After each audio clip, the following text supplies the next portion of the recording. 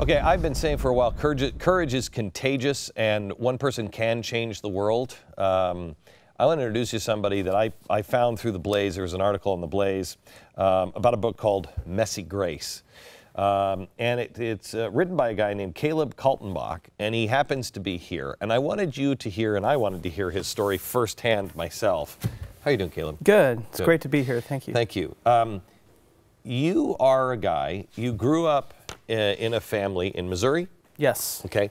And your folks got a divorce. Mm-hmm. Your mom goes into a lesbian relationship. Mm-hmm. Then your father goes into a homosexual relationship as well? He never had a monogamous partner, but he came out of the closet and had a lot of friends. My mother was with her partner for 22 years. 22 years, okay.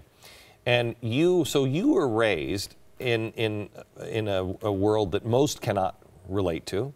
Mm-hmm. And your folks start taking you to gay pride parades and everything else. So tell me about that part of the story. Well, both my parents were college professors, very academic, very political in nature.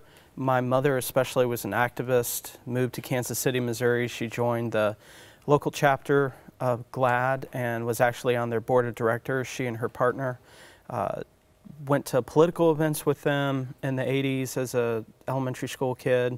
They took me with them to clubs and parties and campouts and pride parades.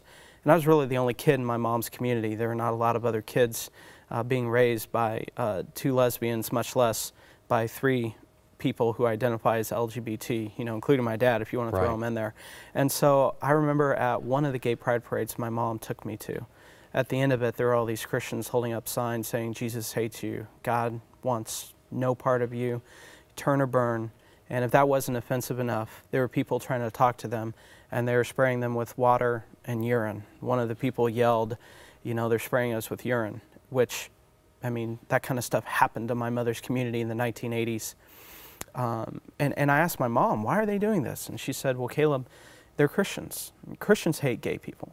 Christians hate people who are not like them. And so when I saw that, and I saw people in my mother's community die from AIDS, and I saw their families ignore them and not want to have anything to do with them, I'm just like, oh. Right. You know. So this was not an exaggeration from your parents when you saw this. You saw these Christians behave in a very non-Christ-like manner. Absolutely. Right.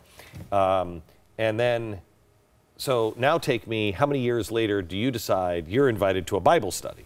So I was in high school, I was 16, I got invited to a Bible study, and I decided to go. I didn't know anything about the Bible.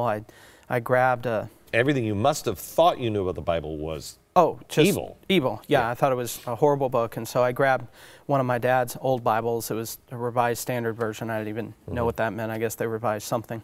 And so I took it with me, and they told me to turn to 1 Corinthians, and we were all doing the thing. Everybody goes around the room and shares a verse from 1 Corinthians, and I'm in Chronicles. And everybody's reading these verses from Paul, and I read a verse about somebody being impaled with a sword. And my ninja disguise, you know, slipped at that point, and they were like, well, where are you? I said, I'm in Chronicles. And they said, well, that's in the Old Testament. I said, oh, so is there a new one? I guess there's updated 2.0. Wow. And I kept on going back, and here's what I learned. Why did you keep going back? Because I was angry. I was like, man, I'm going to disprove what they say. Right. Dismantle it, disprove it. This is ridiculous. But what I learned when I read the Gospels especially was that Jesus was not like the people holding up signs on the street corners.